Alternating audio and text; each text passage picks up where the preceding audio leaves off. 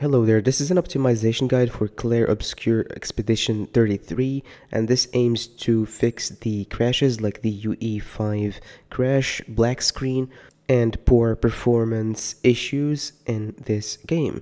Now, the first thing we need to do, and this is the quickest and easiest fix, which makes the game run in DirectX 11, is to go to the library of the launcher that you have the game in and go to the manage here if you have the game on Epic.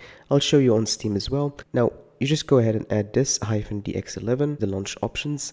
Now for Steam, you go ahead and open Steam, go to the library, find your game, then go to its properties and add it here in the launch options -DX11. Now the results for this may be different for you. If you have newer cards like the RTX cards, you may notice poor performance while doing this but no crashes. But with older cards like mine, for example, a GTX 1060 is what I used. It gave me a huge performance boost, so it's worth using. But if this is not something that you wish to do, I'll show you other solutions which work with DirectX 12. I want to further add this part here to make the DX11 changes to the non-Steam and non-Epic versions of the game, like the Game Pass version or any other. You just go to where the game is installed and locate this file right here, and you create a shortcut for it. While you are here, you can go to the properties of the executable and enable this option, disable full screen optimizations.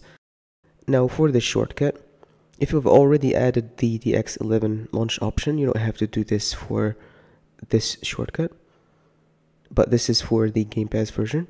You go to the properties of the shortcut, and towards the end of the target, you add one space, then -DX11, and apply OK, and you can launch the game through the shortcut.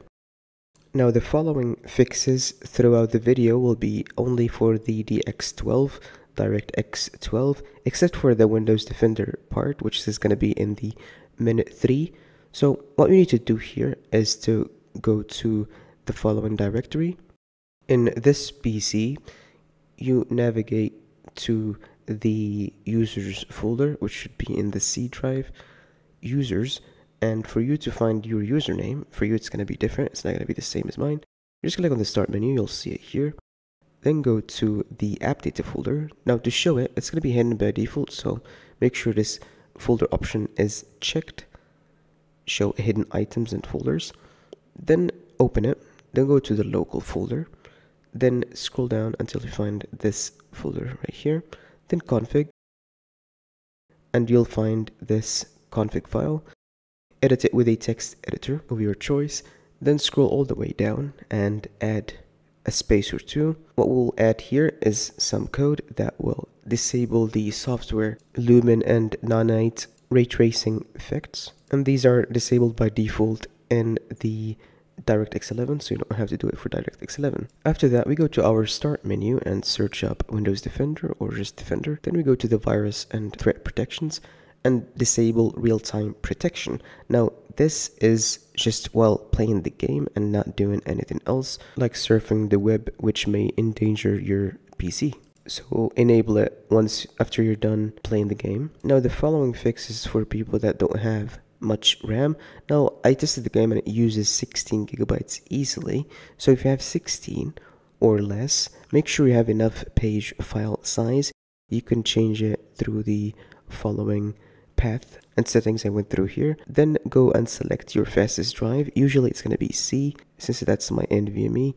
Then go to the custom here and set it to 9000 if you have 16 gigs. Then click on OK, set and OK, and restart your PC. But if you have 32 gigs or more, just set it to auto and that should be fine.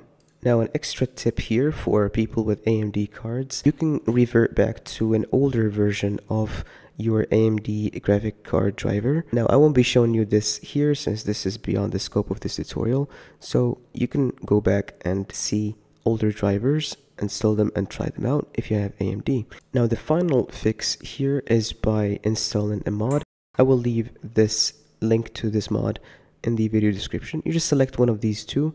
I recommend the first one. The second one is experimental, as it says. Then just download this after you log in or sign up if you don't have an account. Then go ahead and extract this file from this archive that we downloaded. I'll drag it here to my desktop. Then we go to where the game is installed. For me, it's installed right here in the games folder.